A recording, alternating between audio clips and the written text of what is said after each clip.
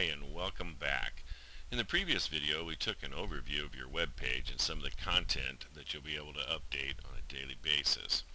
In the next few tutorials we're going to take you through some of the areas that I feel is important that can get you going right away, updating your page with pictures, articles, and changing around some of the features. The administration for the SciNet Sports web page was designed for ease of use, and believe me, if I can learn how to do it, anyone can.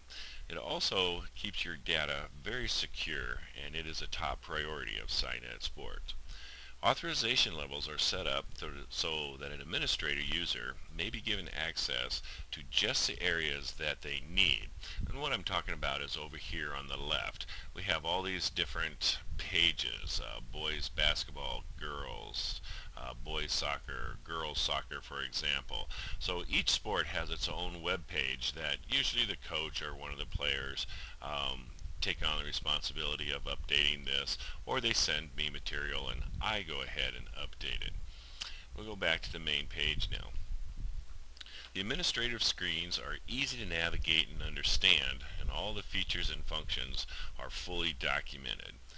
What I usually do when I go in to change and update it in the morning is I'll come up here to my browser bar and erase the index.php and just type in the word admin. Hit enter. Bring you up to the login screen. Your login name will be emailed to you along with an initial password.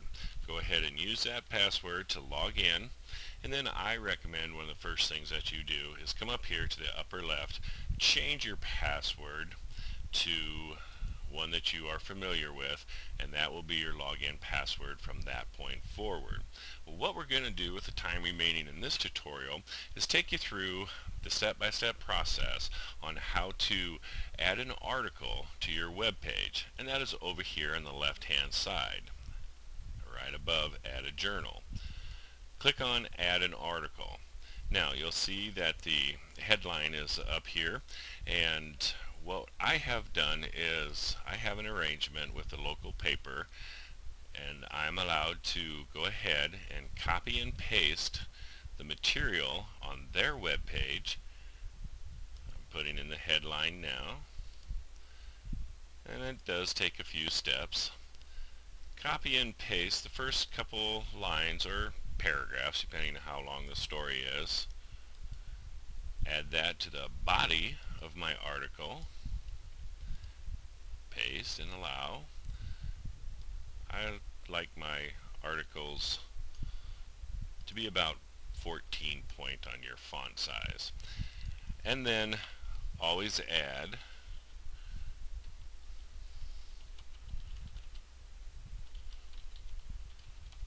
click here to read the entire article. And what we're going to do is we're going to insert a hyperlink right here. In order to do that, very simple process.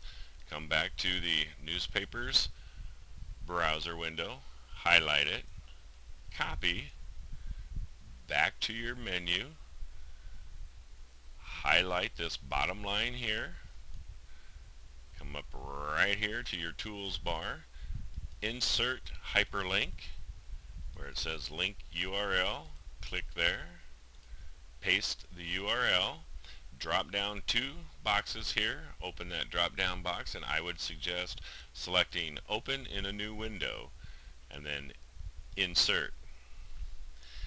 Now you're done. Basically all you have to do now is to make sure that it took. Sometimes, knowing computers, it will or will not. Come back to that other browser window that you opened up. Hit refresh. Come down here to the article section, and here is the article that I just posted. Your clients can click on there where it says more, and here is what is on the web page. Here is that hyperlink, and if Lady Luck is with me, it will open up. Next tutorial, we're going to show you how to update the body content of your web page. Join me again for the next 5-minute tutorial here on SciNetSports.com.